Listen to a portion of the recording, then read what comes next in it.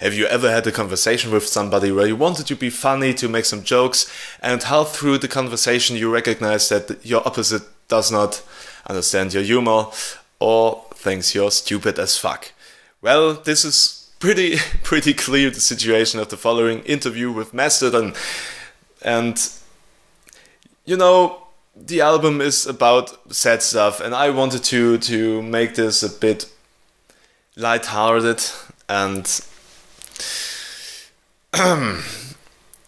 no good idea, and I think it's kind of hilarious at some point. And if you want to have some information at the end, we'll split it in 2 parts. So if you can stand this shameful first part, you'll be rewarded in the second.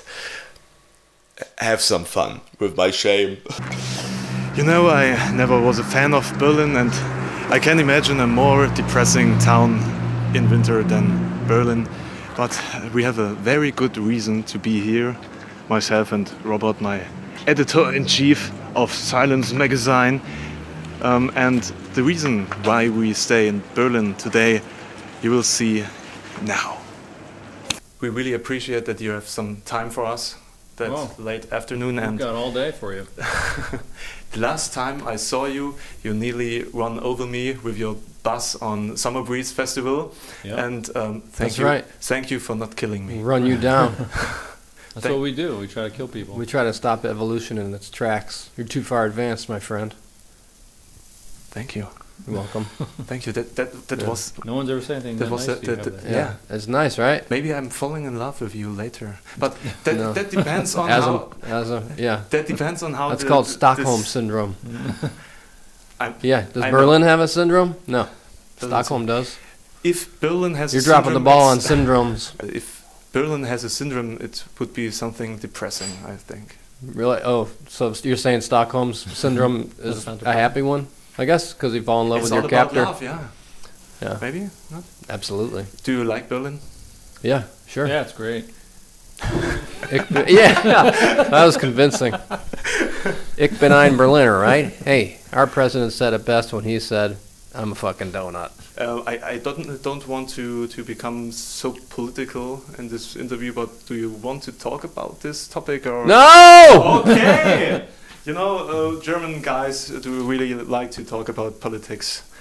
We know. Foreign politics. We know. Okay. Then, first of all, I've been in the thick of it a couple times here. You know, with the Bush disaster. I remember. Yeah, that was fun. I don't know how many times I remember having an argument with somebody about Bush, and it's like, listen, I didn't vote for the guy. I don't support it, but he just wanted to fight. So yeah. So he thought you are probably you're American. You support this guy. You know? Our country is so divided right now. It's a giant. It's like half and half, and it's like it's not half and half. Well, it's Trump's our president, so somebody voted for him. It wasn't me. Me neither. Let's talk about some Let's talk about more happy something things. else. Maybe I hope so. First of all, it's the most important question, I think. Is the album going to be a good album? Is there a song on it, or maybe some more songs? Will they be good songs? Lyrics on it? There's lyrics. There's good songs. Every song's a good song, of course. I think. What is that, by the way? Yeah, that's the real question. You got the questions about our album. We got questions about this. Why? Yeah. Why are you doing this to musicians? This is We're artists. To catch women. To catch them? To catch them. You Wow. you walk around. Most people get a Ferrari or something. Yeah. They are coming over. Oh, your poor dead what's cat. this? And can I rub it? And and then next thing you know, you got a date. What kind of noise does this produce for the camera when you touch it like this? I don't know. Purring.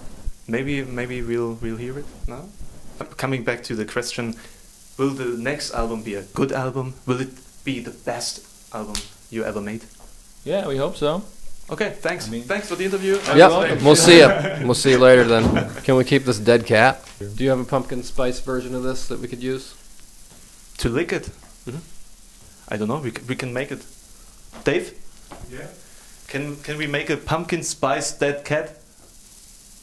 Pumpkin spice dead cat? Yeah. This windshield, PSDC. this windshield for the microphone. We need something that smells like pumpkin spice, so we Yeah. feel more at home. It smells like musician's breath. Everything in America is pumpkin spice. Yeah, we can do pumpkin spice latte. We have a Maybe pumpkin. tuck it in a little We have a Yeah. pumpkin spice president. I don't know if you know. You can see it. He's a basic bitch. Anyways, our new album is going to be the best album that's ever been produced by mortal beings on this planet, and any other planet for that matter. And it could be the last album ever, because after all this awesome stuff, every brain explodes and Yep, everybody's going to die, because your goal is to kill all humans. that's right.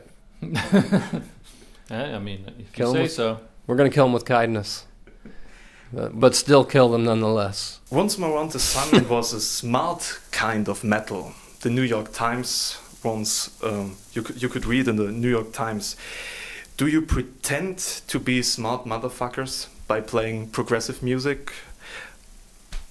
Is this your goal? I'm always pretending to be smart.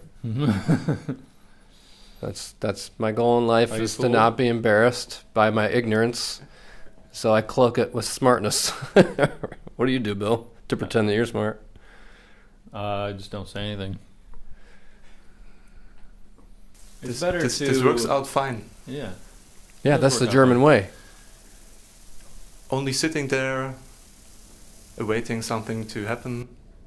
It's better to keep one's mouth closed and thought of as an idiot than to open it and remove all doubt. Hey! They even called you intellectual. Oh, That means the same as smart. And this citation was part of the official material we got for this interview. Do you like it to be called intellectual? I'd rather be called pretty. Next time, give us a text with saying Mastodon are the most awesome and sexy looking guys on the planet Earth. And Why- in why didn't you text? the I know. moon, Why and can't in you the just moon. Yeah, look at yeah, us? yeah. And you know, Yeah, the text, you gotta write the you're you know, we're smart and intellectual. use your eyes, man. You're One- beholding our beauty as we speak. One eye. Behold our beauty. Getting straight onward with this intellectual thing, I'm glad you decided to make the new album a bit more suitable for common dumb people like me. And there are of course songs like "Show Yourself," where you can smash your head repetitively against the wall, and this is something I like as a metalhead. Okay, good. And do you like your audience at your shows? What do you like them to do when they hear your music? Like Smash this, your head against the yeah, wall. like this thing, or getting undressed. Undressed, not so much. We don't Since want to it's see all mostly them fucking dudes. naked. Yeah, clothes. We don't go that please, way, you know what I'm please saying? put your clothes on. Yeah. First of all, But Put there's your clothes always on. there's always about 5 or 6 guys that take their shirts off at least. I mean, that's all you can really see in the crowd. They might have less on, but they take their shirts off, and they could be, you know, trying to show off their muscles or whatever, or maybe they're like big chubby guys. They're hot. And they're in the pit. You know, I don't know why they do that, but that's part of the ritual. I'm not sure what's going on out there. You know, I'm busy chopping vegetables back at my workstation back there. Yeah. I mean, you know, somebody's got to do that prep work. We got to get that restaurant open. I mean, you know, it's not like, you know what I mean. You can't It's not leave. gonna open itself. You can't leave. You can't leave the head chef sitting there. You know, he doesn't have any onions to work with. You know, you got to get a base going. You got to have everything's got to be done. So Yeah. if you just pull up any video of me playing the drums, I'm not playing the drums. I'm chopping vegetables. That's what's happening back there. So I don't have time to see who's naked, who's not naked, What they're doing. what they're banging doing out there. heads. If I'm not looking at the vegetables that I'm chopping up and getting ready for, you know, for The next guy. opening, I'm staring at Troy's butt, I'm staring at Bill's butt, I'm staring at Brent's butt. You know, and I got a wall of butts before I get to whoever's in the audience. You know what I mean? That's my reality. You know what I mean? That's what I deal with on a A day to great day. wall of butts. There. And this is your motivation to play live and go on tour. To, Yeah, I to base see my- all yeah. those butts. That's right. And my family's proud of all this. And this is what I base my whole life on. Bronze That's butt watcher. That's what they Yeah. call him. You have to switch to Emperor of Sands. Ascent, and let's talk about time and these minutes running out. And what is this album basically about? That's what it's about. That's exactly what you said. Making the best of these minutes. Yeah, the minutes that you have. Five. Falling through the hourglass. Fun. Yeah. Make the best of your life, because life's short. Especially when you get old. Yeah, it's shorter. Do you think time runs faster these days? Yes. I think it's the same. It just feels faster. We wanted to. Originally, when we first sat down, we were totally prepared to be deep and introspective and give a thoughtful. But then you started. You set the tone for a more a lighthearted, more joking interview, an atmosphere, and so we started. That's what we're doing, and that's what you're getting. And when you guys walked in. Now, you remember when you walked in, you said, we're funny. We're the funny guys from the YouTubes. And we got our funny YouTube stuff going on, and that's what we're doing. So Bill and I started bringing the funny back at you. We're waiting for the funny part. We can try to be funny, at least. Now you want to know what the album's about, and the album's about sad stuff. Yeah. And now we're not feeling sad. We're feeling... Because how am I going to... You got a regular microphone. Okay? I have this...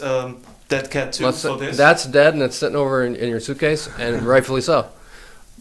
But so now I'm supposed to talk about sad stuff, and look what I'm holding. You can't be serious with that. I mean, sorry. How am I going to sit here and how am I going to sit here and cry into this dead cat? You can dry your tears really easily with that. That's it, ladies and gentlemen. This is the end of part 1. If you want to go to part 2, please click the link below or the link I put in here somewhere. I don't know. And yeah, what you just saw was a very bad way to go into an interview about an album that handles with sad stuff. And sometimes this happens. Hopefully you come back later and try not to hate me for this. And now click the link below. Bye.